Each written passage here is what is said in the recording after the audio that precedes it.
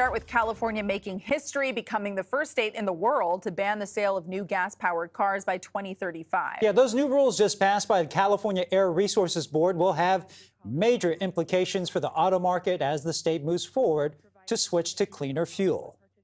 This is a historic day. I think it's pretty clear that climate change is the single most important generational challenge that we are facing today. New at 5, one of the biggest questions right now, will the state have the infrastructure to handle millions of new EVs? KPIX5's Max Darrow has that part of the story. In order for this transition to work, current EV owners and a transportation expert tell me there's a lot of work that needs to be done. One major piece of the puzzle, expanding and developing the charging infrastructure. Over the next 13 years, you'll see more and more electric cars on California roads. You'll see fewer gas stations and more charging stations. The state is moving forward with a plan to ban the sale of new gas-powered vehicles by 2035. EV owner Nicholas Juilliard is on board. I think California is leading the way. I hope they'll, manage to do this. But he acknowledges it may be a bumpy ride. It's going to be difficult, especially the main issue being charging, infrastructure. As California phases out gas-powered vehicles and phases in more electric vehicles, Chetan Kumar says the charging infrastructure and technology will have to improve. With the current infrastructure, it's good, but if you have no more gas cars and only electric, so I think you'll need a lot more to get through all the rush of folks trying to charge their cars.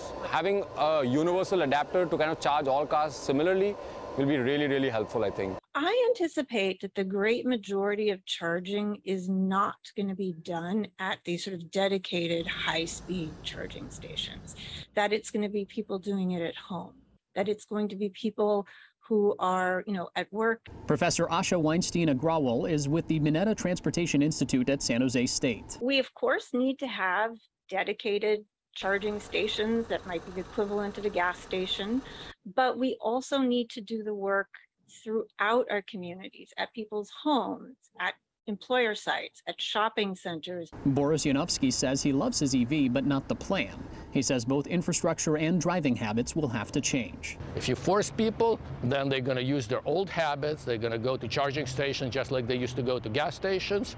And when they're all out, right? Yes. And that's the wrong time to do it. There's going to be demand on electricity. There's going to be huge demand on infrastructure. It's going to take some time. I don't know about 2035, but I think the goal is great. We should note the move won't ban people from owning or driving gas-powered vehicles, nor will it stop them from buying used gas-powered vehicles.